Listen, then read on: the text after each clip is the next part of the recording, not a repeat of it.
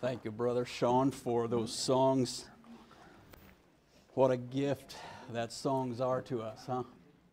And I just have seen so many times where songs lead us in a worship that in ways that we don't experience otherwise, and so appreciate those songs.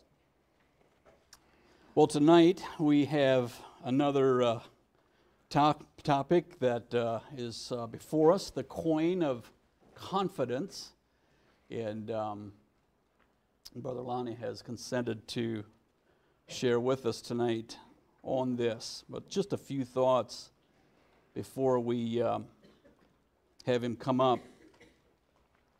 I'm sure all of us at one point or another have faced situations where we can boost, or where we can use a boost of confidence, and situations that we find ourselves in that leave us wandering and just in our responsibilities. I'm sure all of us have faced difficult situations that call for us to lean into a certain situation that's looming in front of us. And in our hearts, we want to run. We want to go there. We want to do like Jonah did, run the other direction. And yet we know that we are called to engage, and I'm sure you know what I'm talking about. Many years ago, my grandmother, godly woman, lived to be 91 years old. Most people in church just called her Grandma, and she was the first charismatic Anabaptist woman that I got to know. She was quite often, she would be raising her hands as we would be singing in church. But she was a mother of 12 and had weathered a lot of storms. Several of her boys had turned their backs on God and everything that they'd been taught, and several of them would have claimed to be atheists. And I saw that woman pray for her children, her boys especially, and pray for years and years and years. And while not all of them responded to the gospel, a few of them did. But when I was young, and we were living up north at the time, she moved in with my parents, and so every time we'd come back from Canada and visit my folks, well, of course, Grandma was there. And of course, after all the hugs and the things settled down after the initial greetings, and I'd go over to her and I'd say, "Well, Grandma, how's it going?" And she'd look at me and she said, "Well, James," and then she'd break out in a song. She'd say, "It's not an easy road. We are traveling to glory, for many are the thorns on the way."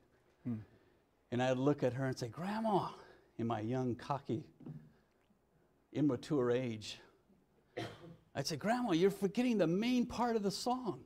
The chorus says, 'But Jesus walks beside us and brightens the journey and lightens the heavy load.'" And Grandma, in her wisdom, would say, "You'll see, James, you'll see." And it turns out Grandma was right. Yeah, I have faced things that I never figured I'd face. And there are times that I wanted to run. It just happened last week. And, we faced things that aren't easy to hear. And I really appreciate the messages today. It really touched my heart. There's a story in the book of Judges that chronicles a story of a pastor shepherd, and I don't know if you can think of who that might be, but it's Gideon. And I'd like to just take you back to the story of Gideon for a little bit here, just in a couple thoughts before we have Lonnie come up. Gideon was living in an era of time when Israel had once again turned their hearts away from God. And the Midianites came. And we know what those Midianites are, don't we, in our lives. And they camped in Israel for 7 years, it says.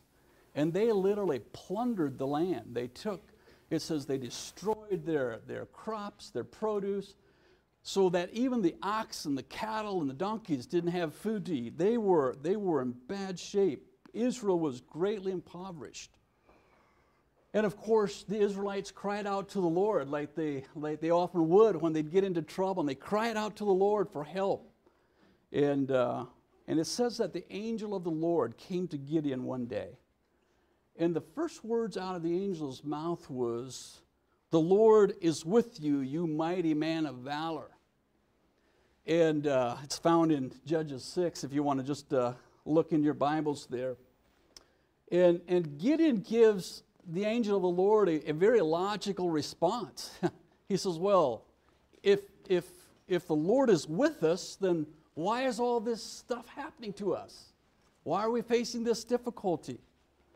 And the encounter kicks off a series of conversations that Gideon and the angel have with each other. And the angel of the Lord reminded him why it's a good idea for him. Of course, the angel tells him that he's going to be responsible for delivering Israel, and of course, Gideon can't see into that. He says, I'm the least in my father's house. We're the least in the clan of Manasseh, and I can't do that.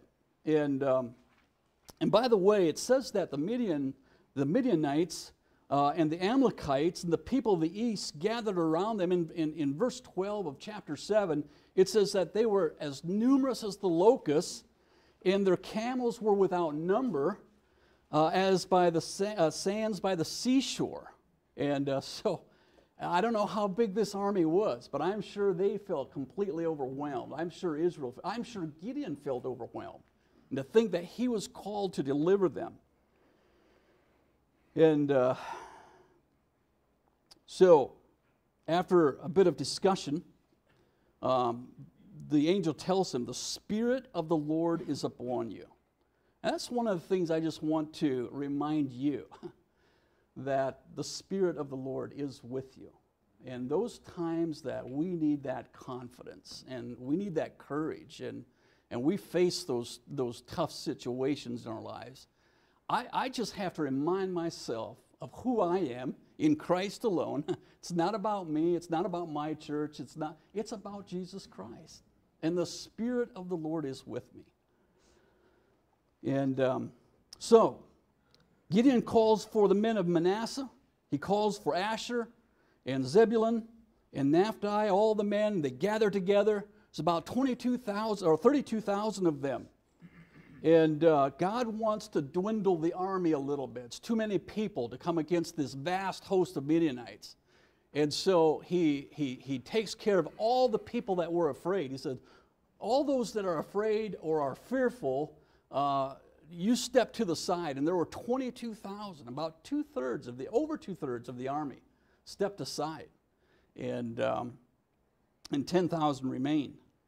And God still thinks it's too big of an army, so he does the water lapping test, and he tells Gideon to take him down to the water's edge there. And all those that would just bend over and cup their hands and drink out of their hands were supposed to go to one side, and all those that got down on their knees and lapped water like a dog, it says, were supposed to go to the other side. And all that remained was 300 men. And of course, now finally God had the sides even, right? And there was 300 of them. And there's an indication that Gideon was afraid, that he was really afraid. In verse 9, 10, and 11 of chapter 7, it says that the angel instructed Gideon to go down to the camp. And he said, if you're afraid, then take your servant with you, and he can go with you down to the camp. Because I want to give you a message when you go down there to the camp. And then it says, the next verse says that Gideon took his servant with him. So that's an indication that he was afraid. And they went down to the camp. And there he heard someone from the Midianites, or from the opposing army, talking about a dream that they had. And there was this barley loaf, right, that came rolling down, and it crashed into the tent, and it destroyed the tent. It turned the tent upside down.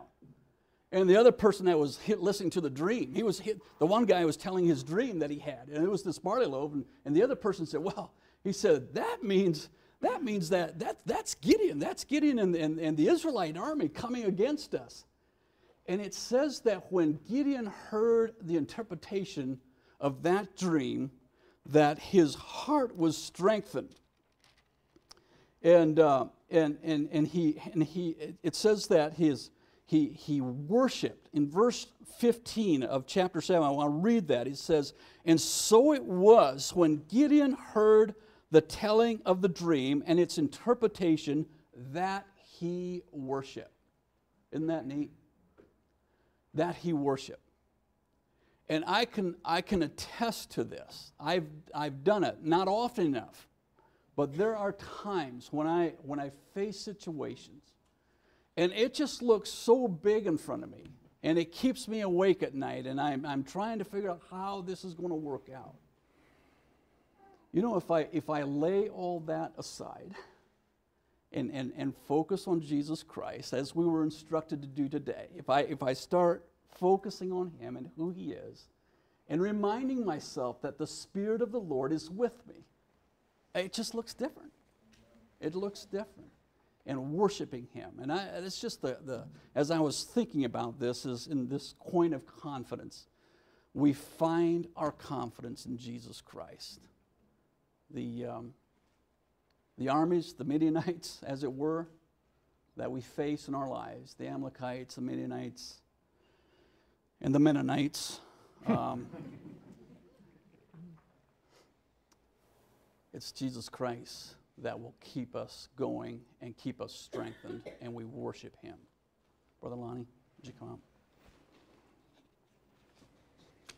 Just want to remind you that as much as possible, avoid the center aisle, because these sessions are being recorded, and it'll free from distraction that way.